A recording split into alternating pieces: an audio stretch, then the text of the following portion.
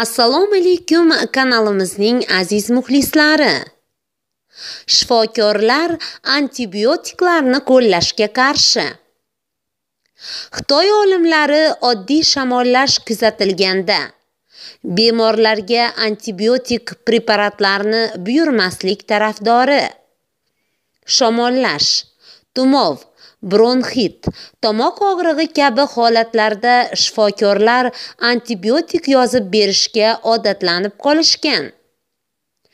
Antibiotiklardan bunday o'rinsiz foydalanish natijasida ularga chidamli bo'lgan infeksiya va bakteriyalar soni ortib bormoqda.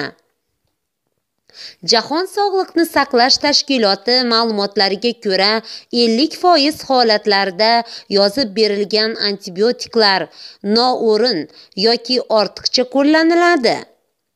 Ularga sarflanadigan xarajatlar esa 3 milliard atrofida bo'ladi. Bu ular bilan bog'liq boshqa xarajatlarni inobatga olmagan hisob-kitobdir.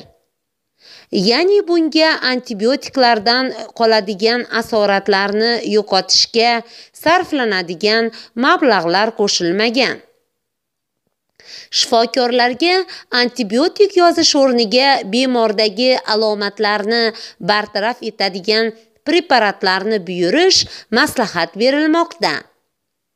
Virus bilan zararlangan bemorlarga infeksiyalarni antibiotiklar davolamasligini tushuntirish ishlari olib borilishi rejalashtirilgan. Kanalimizga obuna bo'ling, like bosing va kommentariya qoldiring.